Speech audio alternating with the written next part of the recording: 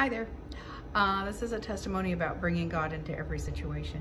I've been at my job for literally decades, and so I know it inside out, upside down and backwards. And I'm learning new duties lately. And when I get frustrated, I either get really snippy or I just want to just sit and cry because I'm just so frustrated. I don't know what way to turn, which way to turn, where to go, what to do. I'm just like, so I'm learning new duties, and I was so frustrated one morning. I just wanted to sit and cry. I'm like, I can't do this, Father. I can't do it. I can't get it. It's not making sense. It's like, oh my gosh.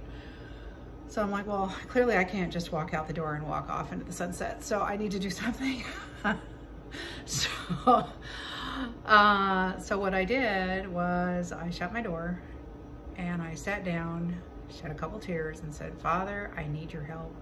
I need your help. I'm so frustrated. The puzzle, you know, Father, please come help me. Please bring the puzzle pieces together. Please let it make sense in my brain.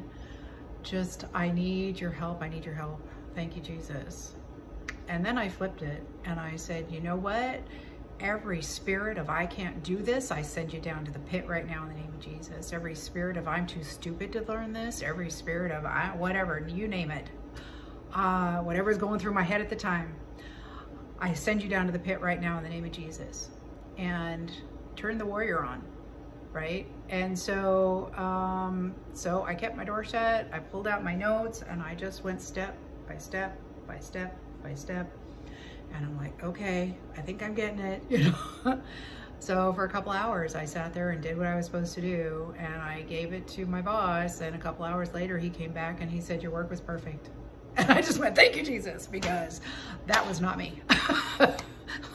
Guarantee it, that was not me. So when you're upset or frustrated, angry, you name it, stop and bring God into the situation. Pray for his help, his guidance, his mercy, and then turn the warrior on and get rid of those spirits that are attacking you. Have a lovely day. Bye.